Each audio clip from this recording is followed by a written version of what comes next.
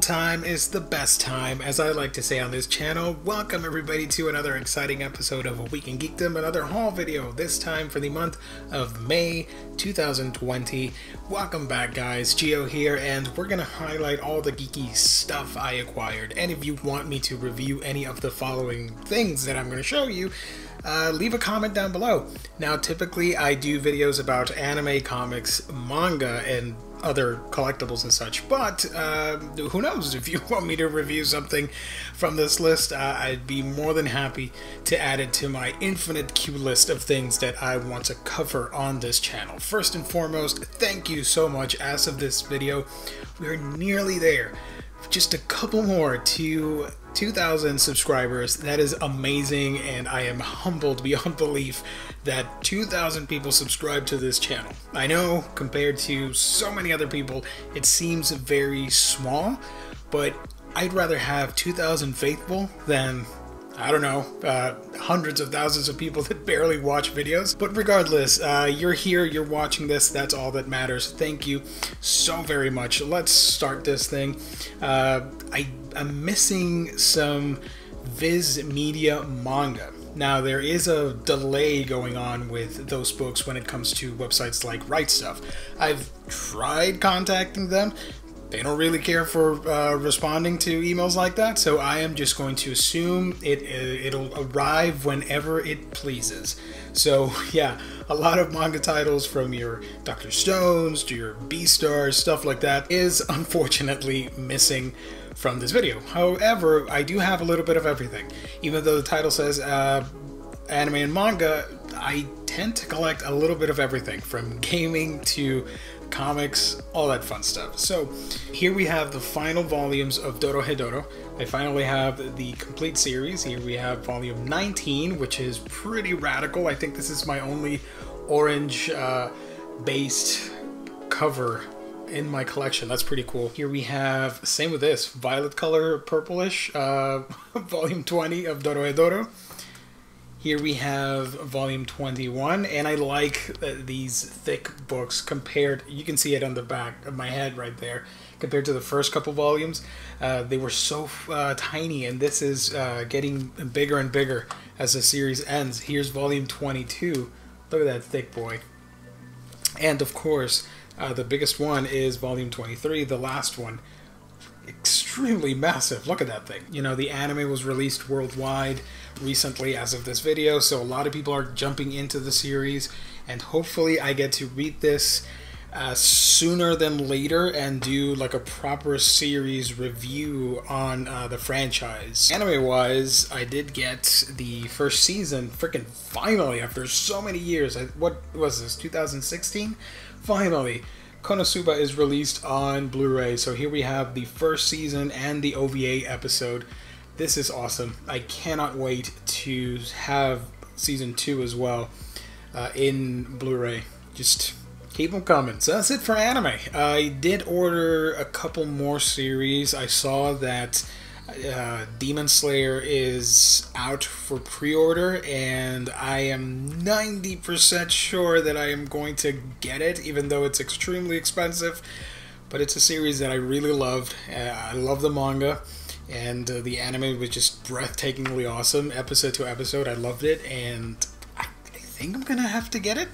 There is a cheaper version coming with the Funimation version, which is probably just going to be similar to this, just a, you know, just a single release with a slipcover.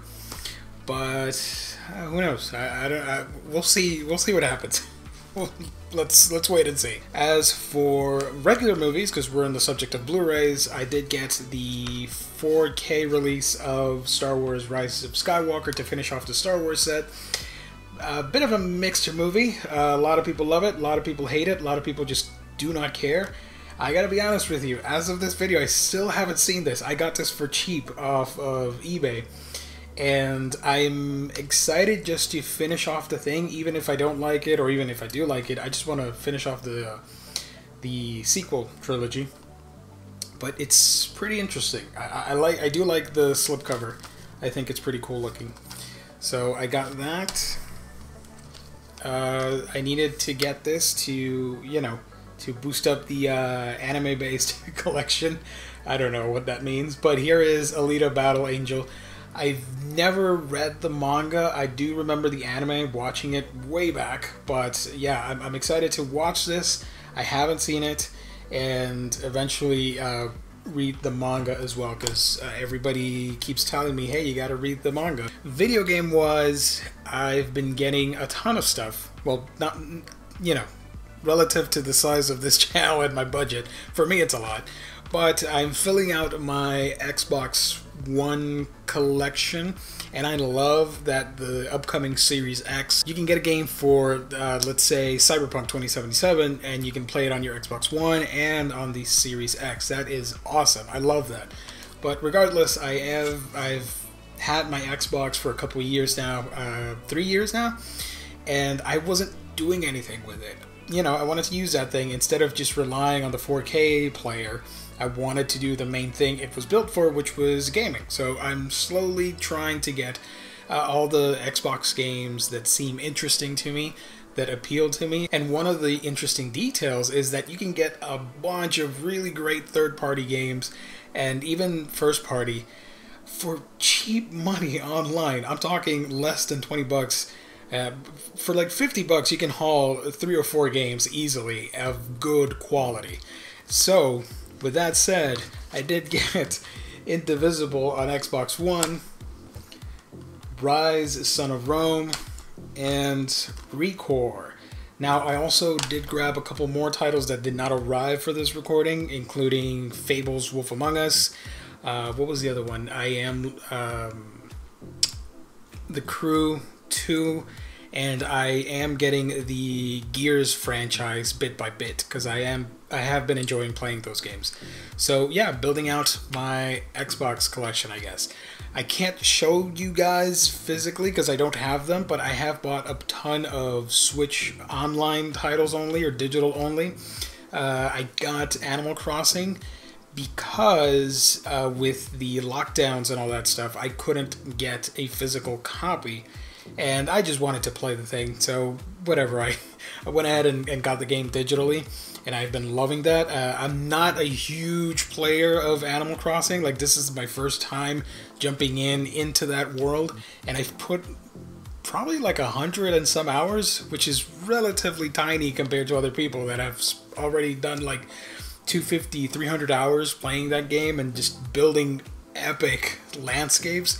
I'm just in it for the fun, you know, keeping the people, the village happy and the island, and just doing simple things and buying and selling fruit and the turnip stuff. I'm just taking it easy. I just want to clear my mind when I'm playing that game, so I don't do a whole ton. Only now I started going deep into the landscaping and terraforming and stuff, because I wanted to change things up. So we'll see. Eventually, maybe I'll do a little tour video just for fun of my island whenever that's done. I also got on the eShop Horizon Chase Turbo, which is an arcade racing game.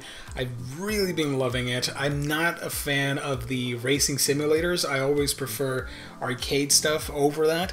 Same with sports titles. I don't like sports game at all. But when it comes to arcade sports games, I really enjoy that stuff. I love that you are taking a larger-than-life approach and you don't really care about the rules and you're just having fun. That's what I like. And with Horizon Chase, it really reminds me of Outrun and all those classic 90s racing games that I used to play in arcades and Sega consoles and all that stuff. So I've really been enjoying that game a ton. It's really awesome. The visuals and the glorious soundtrack, which is one of my favorite things about it. And another game I recently acquired was Sayonara Wild Hearts on the eShop. Beautiful looking game. I love the visuals and the sound and gameplay and all that stuff, just top notch. I've really been enjoying playing that. Okay, let's move on finally to the last portion. I didn't get any figurines or statues or none of that, but I did get a few comic titles that I wanted to highlight. I'm finally grabbing the last volume of Scooby Apocalypse. I had volumes 1 through 5. This is the 6th and final volume, so I'm pretty excited to see how the story wraps up. I love that quirky zombie reimagining, if you will. Another series that I recently made a video of is Birthright. This is volume 8, so I'm up to date with this series. I do believe we have one more trade paperback to go and we'll have the whole thing in collected edition. And finally, I got the Ultimate Skydoll Collection hardcover. This thing is absolutely gorgeous, from the cover to the dust jacket to everything about it. Just really awesome stuff, in my honest opinion. I did a video on my channel doing an overview of the book if you want to check it out. But yeah, really cool stuff on Skydoll. Happy to finally own the whole series and hopefully bring out a review for you guys about Skydoll. So that's it. That is the haul. Thank you so much for tuning in. As always, if you want me to talk about a book or an anime or something, let me know in the comment section down below. I'd be more than happy to do so. Thank you so much for liking, commenting, subscribing, following me on social media. That is awesome as well. Hit the little bell icon so you know when new videos pop up. And if you are interested, I do have a merch store. The link is in the description below. I currently only have one shirt, but there are some ideas incoming, and in a couple more months I will be uploading different designs and stuff that hopefully you guys are into. Just some fun, quirky, minimalistic designs that I think would look cool on a shirt. So yeah, it's a great way to support the channel if you can. If not, don't worry about it. Just viewing, subscribing, and just being a part of A Week in Geekdom is more than enough. Thank you so much. I have got to go. I will catch all of you on our next episode.